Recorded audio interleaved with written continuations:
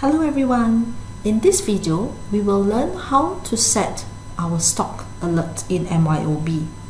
Go to your items list and select the item. Click on Buying Details tab where you are able to enter your minimum level for restocking alert. For example, for gold bean, I would like to keep a minimum level of 50 units for this item.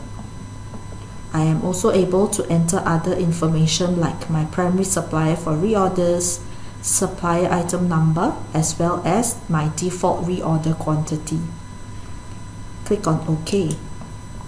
Whenever your stock has run low, we can go to the to-do list to check which are the items which needs to reorder.